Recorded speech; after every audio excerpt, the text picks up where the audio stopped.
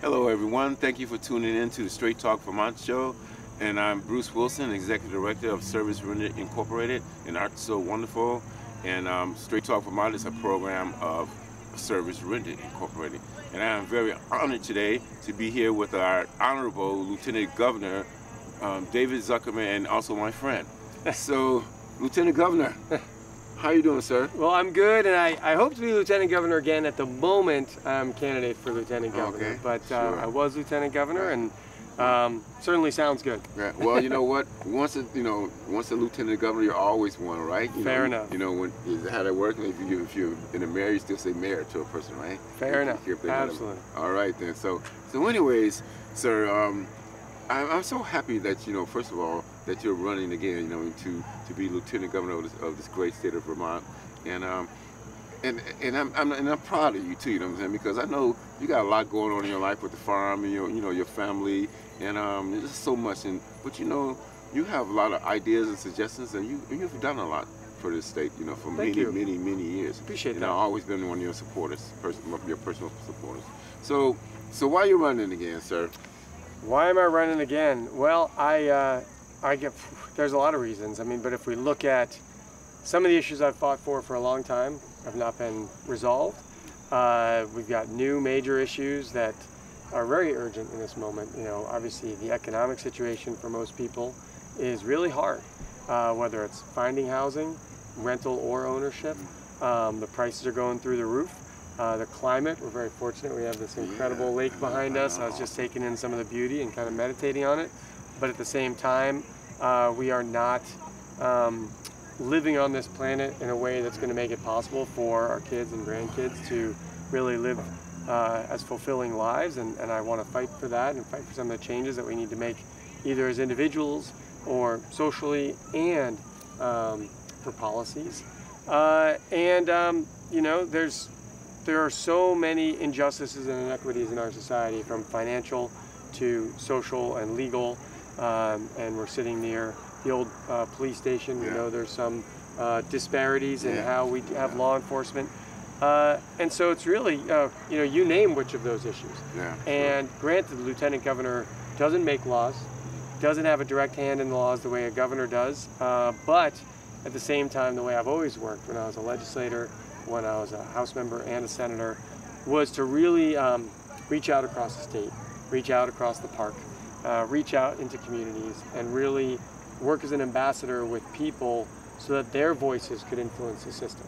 And I do think as Lieutenant Governor, with those networks all over the state, we could influence what's going to happen all over the state and in the policymaking arena.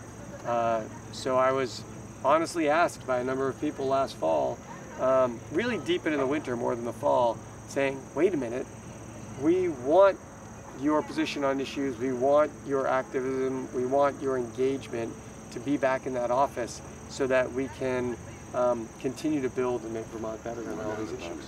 So let's go back to the housing part. God, it's tough, right? And I know it's really tough in Vermont, and it's certainly tough across the country. But also, so the thing is this, the fair housing rate of people to lease and buy homes is credible upwards, and a lot of people who are I'll use the word economically challenged. You know what I'm saying? Struggling. Struggling, trying to afford just the rent on a place, and it's kind of I think it's real weird when and I'm just gonna say it because like if you got a place in the Old North End in Burlington and you got a place in the South End, and in the South End it's a lot better. Why is the prices the same in the Old North End? You know what I'm saying? Why is that? Why is they paying the same type of rate? Well, to me, a lot of what's going on is it's the supply and demand realities of a capitalist system. No doubt. That's the bottom line. And we have folks that believe we should just have unfettered capitalism, and many of those folks are at the top end of the spectrum, and they're making a lot of money off speculative housing markets, off of exploiting all of us as consumers with various advertising. Makes us think we want something that we might not really need or want. And yet they've convinced many, many people that this system is good for everyday working people as well. And there are others of us who believe that there may be benefits to capitalism, but the whole foundation of capitalism is if you have money, that money makes money. And one of the ways it does it is if you have money, it's easier to buy a property, and then you can rent it in this moment for exorbitant rents, or you can hold on to it while it then appreciates in value, while everyday people aren't getting any of that. And so some of us believe in some forms of regulation, whether that's regulations on renting. You know, right now we're seeing a lot of long-term rental housing. The houses you used to rent for a year-long lease or a multi-year lease going into short-term rentals. Because you can make more money renting for 4 weekends than you can for a month. Sure. And that's happening all over the state. And so now, you know, younger people or people in transition who just want to rent for a few years before they buy, there's not enough of that. So rents are going through the roof. And then Vermont has become a very attractive place to live. We handled COVID well. We have a better environment under the changing climate. People know about Vermont from Ben & Jerry's and Bernie Sanders and others, and it's become a refuge for folks who believe in participatory democracy and actually voting rights and women's reproductive liberty. I mean, you name the number of things that make Vermont attractive, that hits that supply-demand issue. Sure. And you know, it's something that's really hard to mitigate quickly. You know, Vermont has put, I think, well over $100 million of the COVID relief money into affordable housing, but that's going to take a few years to build. We've been talking about regulating things like Airbnbs and VRBOs and short-term rentals, but we haven't really gotten a handle on how to regulate those in a way that disincentivizes moving stuff out of long-term rental into short-term rental, which means workforce and younger people can't afford to rent places. So these are all the things that are in the sort of push me, pull you milieu of where does government regulate and restrict pure free market capitalism in a way that helps protect everyday working people from what capitalism does. All across this country, one of the biggest places that Wall Street hedge fund investors are doing is investing in housing. It's becoming a commodity, not a basic need and basic right. That's a problem. People are being left behind. Yeah, no doubt about it. Sorry for the long answer, but housing is huge. Housing is huge. We love to hear everybody. I'm sure love to hear the answers that you give, because you know a lot about those answers, those questions. So did you know, and you probably do, that Burlington, in part of the COVID relief funds, are building 13 shelter pods. Right. I mean 30. And here, right in Burlington, right on Elmwood Street. It's called the Elmwood Shelter Community. Okay. And 30 of them is going to be built around the where near the post office is. Okay. And the city owns this parking lot, double-sided parking lot, and that's where they're going to be built. And construction is going to be starting really soon. What do you think about?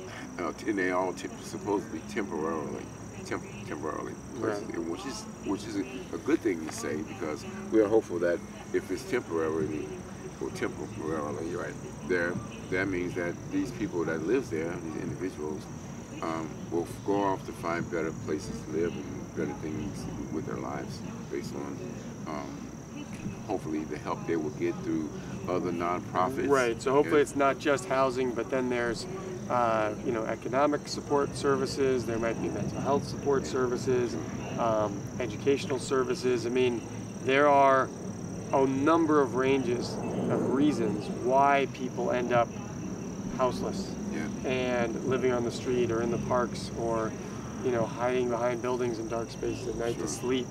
And I think we all recognize that that may not be the healthiest for them, and at times it may not be healthier for other members of the community. And there's reasons to try to help people. I think we all want to do that. Some folks want to be out, but many have fallen into this situation, often through no fault of their own. But the economic strife leads to a sort of a downward spiral. And so, last thing you said about helping them with their systemic needs, education and jobs and housing and things like that. From this, they are going to build a resource center there. Whereas that, I don't know exactly what it entails.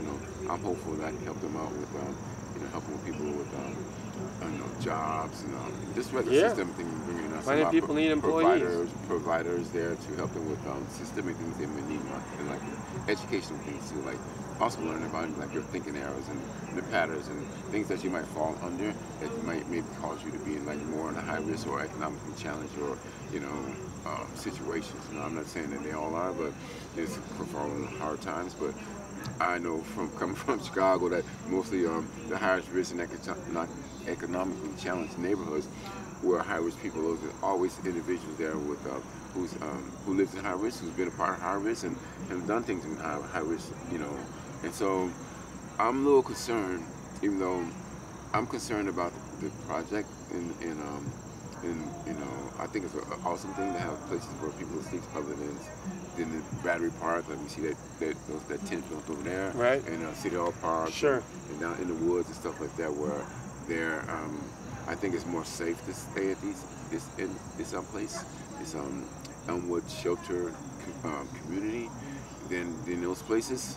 But I think it's still going to create some high risk. That's what my own thinking is based on what I know. Yeah, there's fear and risk certainly with this situation and with many aspects of our lives. Yeah. And I think it's legitimate to be nervous, and it's also legitimate to be hopeful. Yeah, and we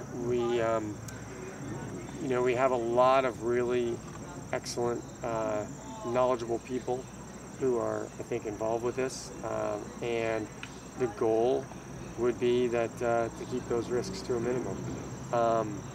We're often fearful of others that we don't know. When you actually look at most harm done in society, it's done by someone we do know. Yeah. And so I think it's legitimate to be afraid. It's also legitimate to want to support the concept and support the people who are going to do the work to help these folks. Because if we don't, there's further danger if folks stay in these patterns. We just unfortunately had a death murder in City Hall Park. Right. And we have to try to minimize that likelihood and risk as well. So not easy. So I think it's like it's been 24 murders or 23 murders. And guess what? And you probably already know the epidemiology, the epi on it is that they're all in that same area. That same areas. Mostly all those shootings are in that same area. Yeah. And another thing too is that where that the beautiful Old North End where I've lived for many years and so much, it's incredible. All the vibrant people, small local businesses. Yeah. It's sort of in many ways the small community that we all cherish. Yeah, people know each other on the street. No doubt about it. A lot of times in bedroom communities, people don't even know their neighbors. That's true. And I would say in the Old North End, people probably know their neighbors more than a lot of places. It's not a culture and ethnicities, and it's so incredible, beautiful. But it's also listed as one of the highest risk neighborhoods in the whole entire state of Vermont. Yep.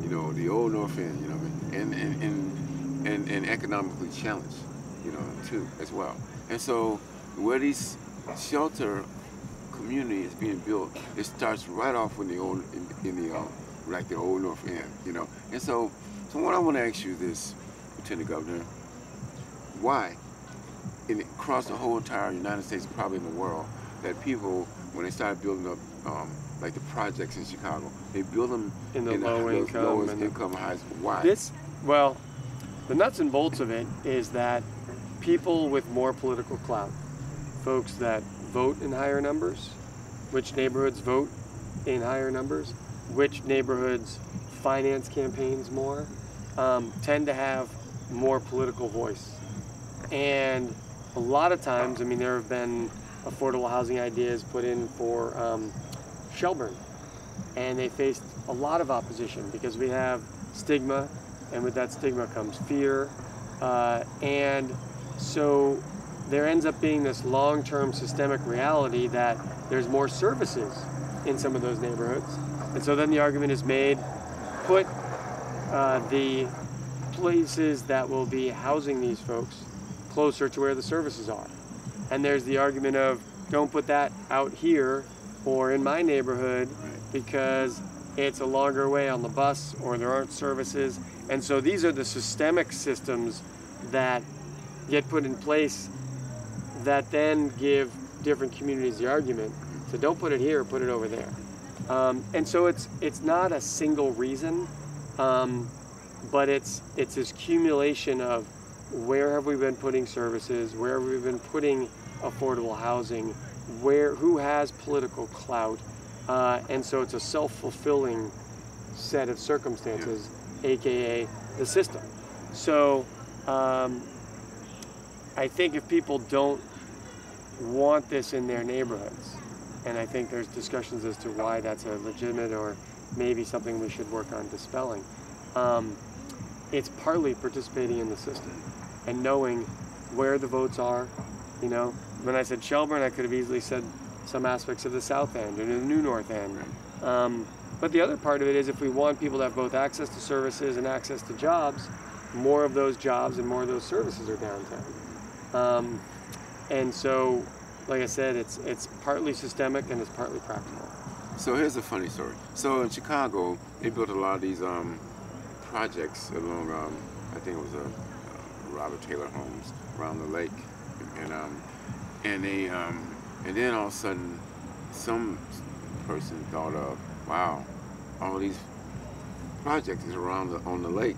So let's move these individuals to the suburbs, because people from the suburbs move out in whatever reason they did out of the city because of whatever, you know. And so we're gonna move the people, so the people in the suburbs move back to the city. So then the waterfront becomes the valuable property for development. Right. So they tore down all a lot of those projects and moved those individuals to the suburbs, to the people. Well, I mean, part of it is we should really be looking at a more equal distribution. Yes. We gotta be living with each other. We gotta be in community with each other. You know, I think when we live in more mixed communities, whether they're economically diverse, whether they're culturally diverse, then I think a lot of the stigmas and misrepresentations can also then be broken down. You know, it's very easy to paint some group of people in a certain light if you don't know anybody who's in that category. And so I think that's a piece of what we need to be looking at, but that is a more expensive way to do it. Yeah. Clustering people, building denser housing is a less expensive way to do it. And government, really since Reagan and Reaganomics, has had fewer and fewer resources for so many of the things we need in society, from our education system to our roads and bridges to our human infrastructure and the investments in people. And we're now suffering the consequences of that over many, many decades. And we've seen the concentration of wealth go through the roof. We have the most disparate economic circumstances than we've had in this country since just before the Great Depression, with the wealthiest people having huge, huge percentages of our society. I think the wealthiest 4 or 5 people in this country have as much wealth as the least wealthy 50% of this country. And so we have seen government perpetuate policies to concentrate wealth, which have also created the on-the-ground problems we're facing today. And we've seen more and more segregation by culture as much as by policy, but by economics fundamentally. And if we don't work to shift that trend, then we will see pods like this placed in certain neighborhoods as opposed to all of society recognizing that all of these issues are for all of us to solve collectively.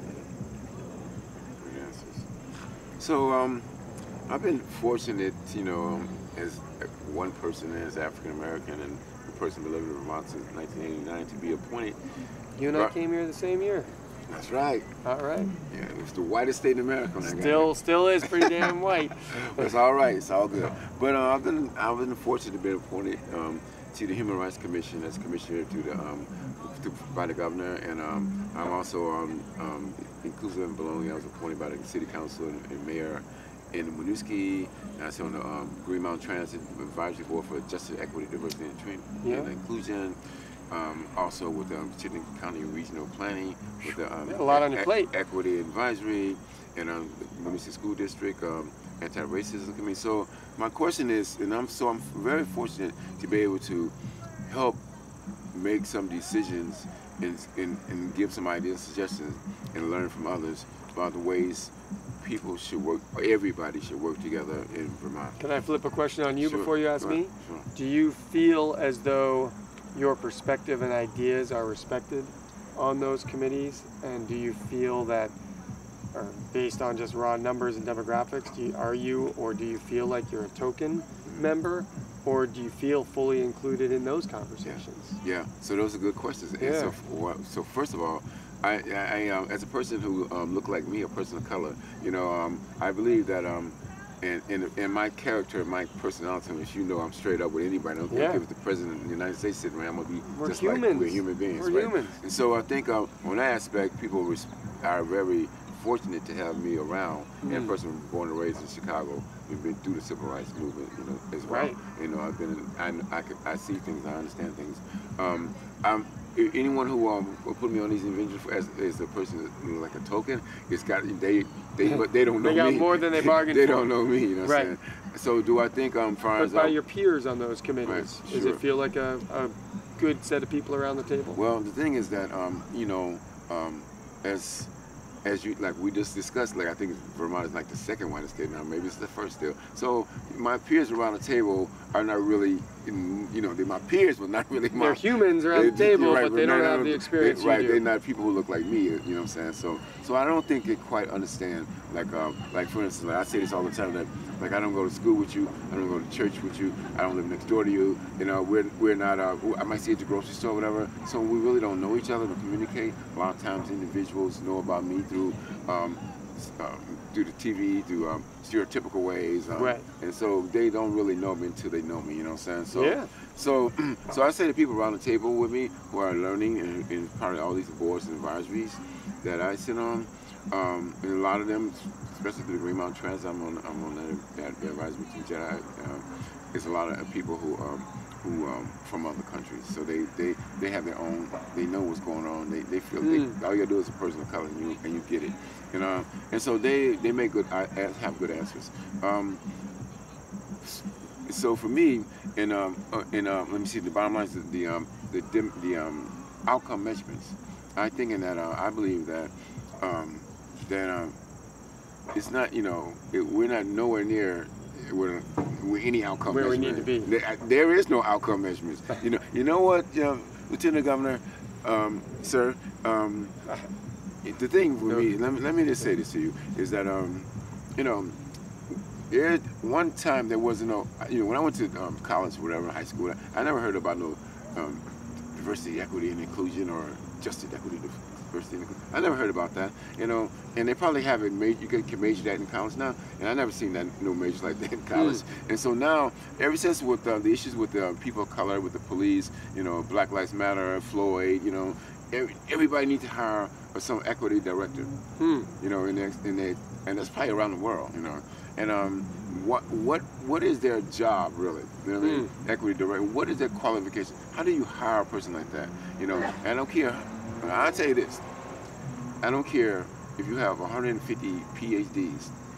You cannot be an equity director if you don't have life experience. Right. You can't. You gotta, like, I can talk to any white person in America, and then I can tell them some of my plights, or some stereotypical things that happen to me, or there's some racist things that happen to me. You feel me? You understand? It don't feel good, but you ain't gonna feel it in your heart like somebody, if I'm telling another person who looks like me. So a person who have life experience are the best equity directors ever, And so, and also, I've said this many times, I believe that companies hire these equity directors or diversity, equity, and inclusion directors is because if they don't have one, then they out to lose. Well, do you have a DEI? Do you have a DEI policy? Do you have a? But also, are they going to then do something real with it? Is it just performative, or is it real? Right. Now you're talking about tokenism, right? And that's exactly right. So that's, I believe that totally. All the anti-racism and human rights commissioner I am, all those things I believe in. You know what I mean? I still believe that it's just a tokenism. I don't believe that anybody should have an equity director at any of their firms or anywhere. I believe that they should come up. You know, there's some smart people around the country. You know, there's people who like regular people like me who can come to and talk about diversity, equity, and inclusion. You know, and how I feel and stereotypical stuff. I believe that if you know, I don't need to teach or tell a white person that. I need to tell a white person that, but that white person also needs to tell me what they think, how they feel, what their culture is, how their ancestry, or what they learned through their what their beliefs are from coming up through their generations. Right. You know, and why, and they, you know, a lot of them will tell you that they don't believe that they've been stereotypical. They're unaware. They're unaware. We're unaware of our biases. Yeah, for sure. And we all have biases. And so together, all of us need to sit in the same room and come up with these answers. That's the only way we're gonna make a difference. I don't need to come up with the answer where people look like me and then try to teach the white person. How stupid is that? When white people all need to be together and come up with the same answers. So these boards you're on, have that mixture of folks. And are those conversations happening? Well, you know, there's always an agenda on at every meeting, right? Right. And so who sets the agenda? Right. And there's always so we do some you know, they do the best they can for the information that they get in seminars, and we're bringing. Well, maybe you can help the chair with the agenda. Well, you know, I think I'm gonna be doing some of that with the inclusive belonging. Yeah. They asked, because we said we don't, and I'm glad to say, because I said the same thing to them, and I think everybody, you know, had some answers around that too, and so there's not going to be a chair at the inclusive belonging, because it's a new commission for the city of Winooski. Okay. And so everybody, commissioners there, which I think is like 5 of us, will set an agenda. Sort of consensus agenda. Right. And so I've been, So we work with the city manager, and we work with one of the city councilors and the clerk and the city clerk, and they're part of our group, and so and the mayor is Mayor Christine Lott, and so so I'm glad that we decided that that's going to happen, that we're gonna all of us make an agenda, and so because it's new, we only had like 2 meetings so far, and as we go forth, then I'll be, one thing I said to them too is like bringing in people, like other people, other cultures, other religions, other relationships, peers, that have, so they can voice their ideas, and people like even I said, oh shit, I didn't know that, you know what I'm saying? How can we work together and make sure that we don't, that we make it better for everybody? And all it takes is everybody just talking to their peers, and you know how that goes, a vote count. You can do all kinds of social. Yeah, you need the votes, but no, I appreciate it. I just I often hear about the different committees that are made and people on the committees, and the question is, are people heard? Are the issues able to be not only brought up but then appropriately addressed? Are the changes and policies being implemented? Of course they are. And I didn't mean to sidetrack us, no, but I think it's pretty important. And I'm glad I wanted to hear what you had to. And I want to add too is that one of the things about justice, equity, diversity, and inclusion, what people are saying is that they want to have like all people in the back room, making decisions. And for me, I'm like, get rid of that damn back room, man. You know what I'm saying? What we need the back room for, you know what I'm saying? Let's get rid of it. Nobody needs to be back there. Let's make the decision in the open. Because a lot of times, like, fortunately and unfortunately, I've been in those back rooms, you know what I'm saying? Right. And people, you think when you come out to the big room where everybody's sitting, that you got a chance to be something, whatever it is, Sure. And then they have already made their decision in the back room, who's going to get the job, who's going to, what the money's going to make. A lot of people have already made that decision already, and they come out there like nothing happened. Like we didn't make this decision, and people are hopeful, and then Johnny get the job or Jane get the job. You know what I'm saying? They already knew who was going to get the job, and and I'm tell you something. Since you asked me that question, I don't believe this is ever going to change.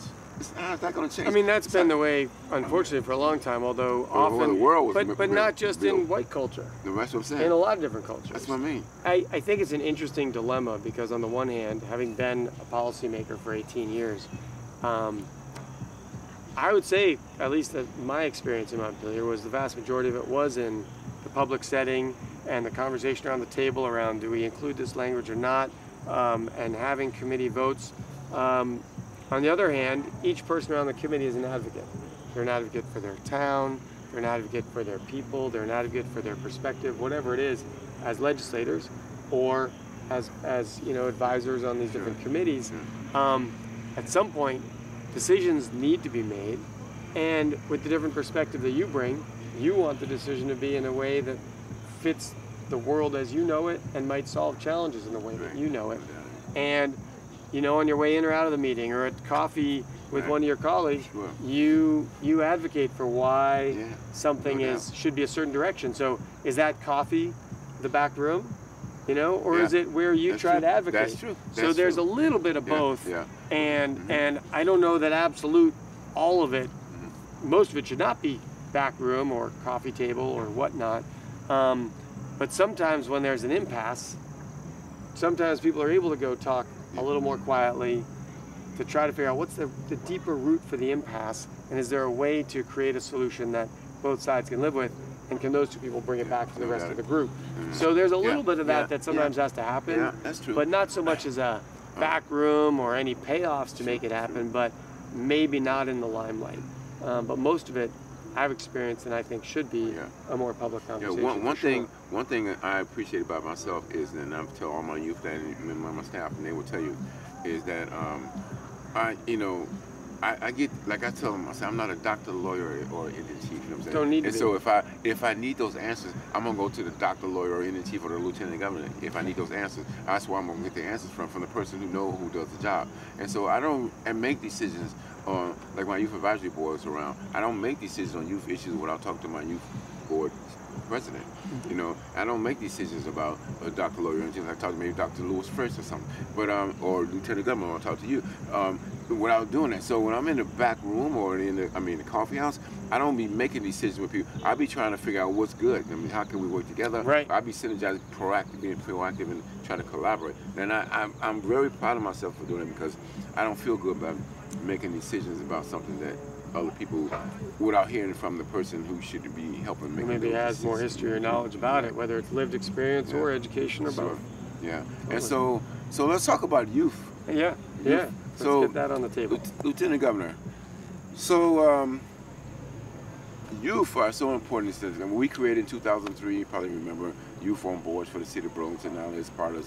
Now we just did a new resolution for youth on boards in the city of Burlington. It was approved and unanimously by City Council. More committees they can sit on, and voting rights. And now it's happening. We helped in Burlington. It's in Essex. Or it's not in Essex. It's working in Essex, but it's in Winooski, and so we're very happy that youth on boards has been. People appreciate youth on boards, and so the youth are so important. I think everything we do is for some youth, and whatever some youth do it for some little elementary school kid or something. So how are they gonna be cool? Well, you work for youth forever, And I think when we met you was Beth Rosinski, one of my interns back in the day, and I forget what you did with us. I don't remember, but it was about youth stuff, and that was years ago. Years ago. Yeah, and Beth was like dedicated when she was my actually she was one of my coordinators, and she's incredible today with her community activism. So how do you fit in on your government, sir? How will you fit in? Well, a few things. When I was lieutenant governor, we definitely had some interns where they could learn more about how the system worked and get engaged in really understanding how to use their voice for most effective change. But also, I've really enjoyed going to elementary school groups and high school groups, talking with and answering questions from young people about the system. Our governmental system has been both knocked down and naysayed by the sort of more conservative side, which just says government is bad, for a long time. And I would argue an agreement that our government has failed, our policymakers, and I didn't win the battles I was fighting, so I failed too, to really shift how government works to be more effective for everyday people, including our youth. And some of the ways I've talked to youth and listened is try to help empower them to the idea that right now, in policymaking, young people have the opportunity for a louder voice than they used to have. And the reason I would say that is, a lot of young people feel like, well, if you're 18 or under 18, you can't vote, therefore you have no voice. But we have methods of communication now where young people could email or social media their legislators or their city councilors or their commissioners and say, hey, I hope you're thinking about this issue and I would love to hear your views on it. And if you, excuse me, I apologize, between farming and getting up early and doing the politics, I'm just tired all the time. But if, so I apologize. But, no problem. But you could, as a younger person, 16, 14, send a note to your policymaker. They don't know if you can vote. They don't know if you do vote. They don't check. But they've got a personalized note or letter asking them about some issue or to get involved in an issue, and they should respond. If they don't, ask them again and say, I sent you a note a week ago. I recognize you're really busy, but I hope you'd get back to me on this because it's important to me. If they don't again, then you say, I've been trying to reach you. I don't know, I'll try you by leaving you a phone message as well, but I hope you will treat my question with respect and get back to me with an answer. Sure. And if they don't, then at some point you say, well, I'm going to post a Front Porch Forum that I've tried to reach you 2 or 3 times. You have neglected or chosen, or maybe I have failed to communicate with you in a way that you read or get. But it's really disappointing to me that you're not giving me your opinion or your attention as one of your constituents. And I tell you, when a city councilor or a legislator sees a post or hears about the fact that they've been sort of called out after multiple respectful attempts for good dialogue, they're going to respond pretty quick. Because you don't want to be in that position. So partly it's how to empower young people to be involved in the policy making and through their representative democracy, whichever form it is, city, state level, to affect the outcome. So if you care about the climate, if you care about economic inequities in your neighborhood or in our society, if you care about policing, if you care about education, you could name whatever it is, and you can engage in how that policy is made. And we do such a bad job of teaching that through civics and through those of us in these roles, that we have to rebuild that, that people have influence, more so than most other systems. Is it as much influence as we'd like? Is it always heard? Do the old North Enders have less influence than the South Enders, and therefore things happen in one neighborhood and not another? Well, this is a self-fulfilling and perpetuating circumstance, and if we get more people involved and using that voice through policy and through communication, then maybe some of those disparities will start to be addressed. So, let's go back to right quickly, diversity, equity, and inclusion. So, how do you think we're going to make a difference with that? I mean, I think when you look at so many of these issues, they stem from systemic economic injustice and inequity. And right now, when you look at who is economically struggling in our society, it's people of all stripes. But it's disproportionately within each population. It's disproportionately women. It's disproportionately people of color. It's disproportionately trans and non-binary people. And so therefore, if we work to address economic inequity, we will work to disproportionately address those economic inequities that are hitting those communities harder. But also, those in the power structure really want finger pointing. They want poor white people pointing at immigrants and pointing at trans folks and pointing at communities of color and pointing at women as the reason that they're struggling. And this is a narrative that is fomented by those who firmly believe in concentration of wealth, that you can pull yourself up by your bootstraps, even though it is shown statistically that if you're in a certain economic class, you almost never move up to another class. No matter how hard you work, no matter how hard you put other aspects of yourself aside, your family or your kids, it is really hard to move between classes.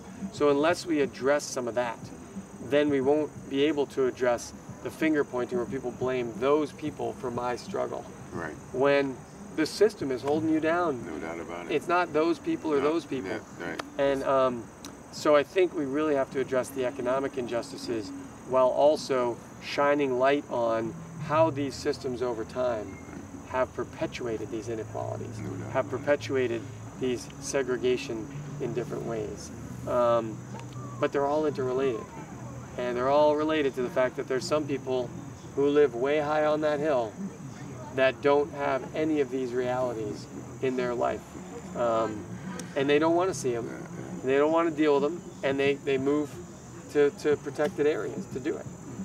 That's the system in a nutshell. Now, do we have people in Vermont with resources who are willing to pay more, or who are willing to put their money where their mouth is to try to challenge some of these inequities and injustices? Yes, we do. We're probably luckier in Vermont to have more people willing to do that than elsewhere.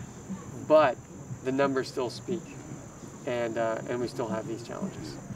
So, as a human rights commissioner, the good thing about that, having that position, is that we have to follow the law. We have laws that we have to follow, and there's but not everybody has to follow them equally. That's part of the problem. That's what I'm saying. So when we trying to make decisions, all that stuff's on the status under the law. So Vermont Human Rights Commission has to follow things under the law. And so, my question is, do you think that there should be some more laws made around diversity, equity, inclusion? Because a lot of people are not really going to go out of their tradition, what should I say? Right. Of who they are and what they I think there's a combination. There's certainly room for more laws. At the same time, we're not enforcing the laws we have. You know, we need stronger leadership to say, wait a minute, we have laws on the books that aren't being enforced. Right. You know, George Floyd was trying to pass a counterfeit $20 bill and lost his life. You know, Donald Trump has duped people out of millions and billions of dollars, and he's still walking free.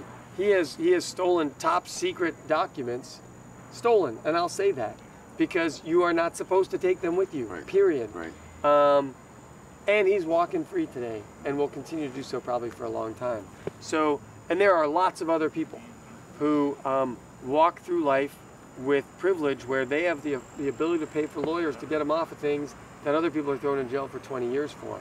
So the first thing we have to do is resolve why our laws are not being applied in a just and fair manner, true. As well as maybe tweak some of those laws so those folks can't get away with it. Right. And so we aren't disproportionately punishing people because of poverty. Because that's really, you know, race is involved and poverty is involved with the disproportionate enforcement of our laws. No doubt about it.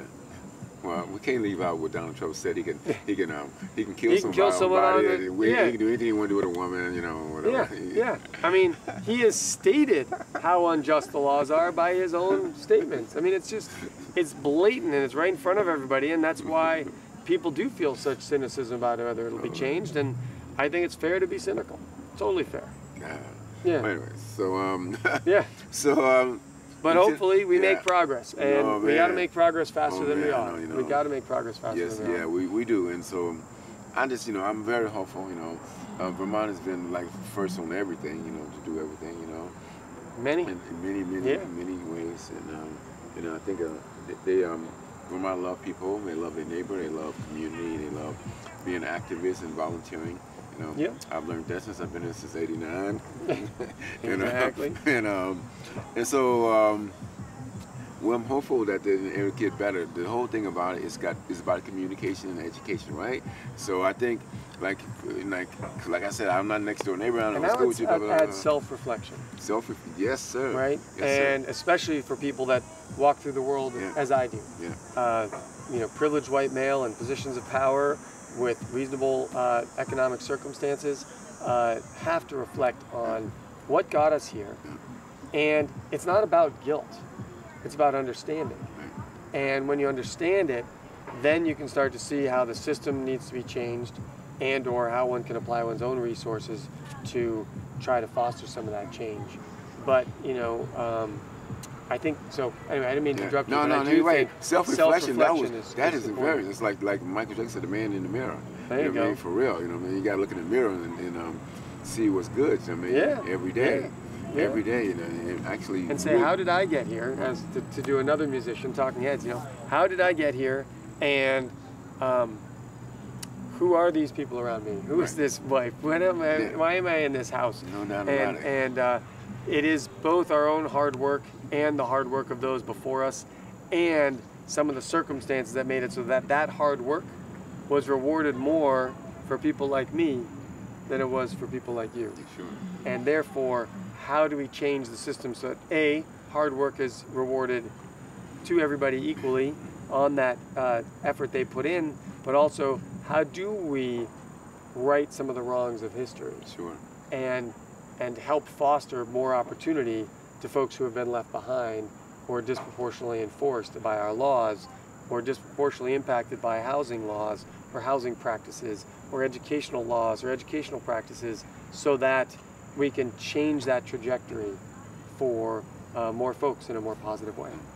Okay, so let's go back to the shelters, right? Yeah, sorry, big stuff. No. So, yeah, everything you say is correct, and I feel it's a heartfelt for me, you know, when you say that, because I know how you operate, and that's how these are the ways you operate, period. And I make mistakes. I'm not perfect by a long shot. You know, none of us are none perfect, of us. Yeah. But let me ask you something. So they say that those, I don't want to. They was calling them pods, and they said one of my assistants, she's over there, Elizabeth. We changed the name because we couldn't keep calling it pods, whatever. But anyway, because we're gonna be doing some art on the ground in that area. Nice. But so they say it's temporarily they're gonna be there. Very temporary. Yeah. Yeah. So I think when you spend, politics is something else. So it could mean two things. It could mean people are going to live there temporarily, or those shelters are going to be there temporarily. Right. And so I already know that two things can happen. That those individuals who's going to live there are temporarily, and then because they only got 1.2 to do that project, after that money is gone, somebody's got to pay for that, for the council, for it to keep going. Right. So we got to wrap up soon too for that next meeting. What do you do if you have to wrap up the project? If you have 1.2, if you got to pack up the shelters, what do you do? Well, I mean, I'm not the mayor, and I don't know what the city budget is. But as a community, the community has to decide: do they want to make the investment if that program is successful, to keep investing in that program? Yeah. And if they do, is that money going to come from cutting other programs, which may or may not be effective? So you got to look at that, and or raise revenue. And I would argue from those who can afford it. Yeah. Property taxes are not the best way to raise revenue. So, so those are the kinds of questions the city's got to grapple with. But we got to wrap. I got to go because we got started late. You want to say before you go? Just thank you, and if folks have questions, they can reach out through my website, Zuckerman, FORVT, ZuckermanForVermont.com, and happy to answer questions people have. They can call the office, they can email, and we'll get back. Yes, sir. Right on. Yes, sir.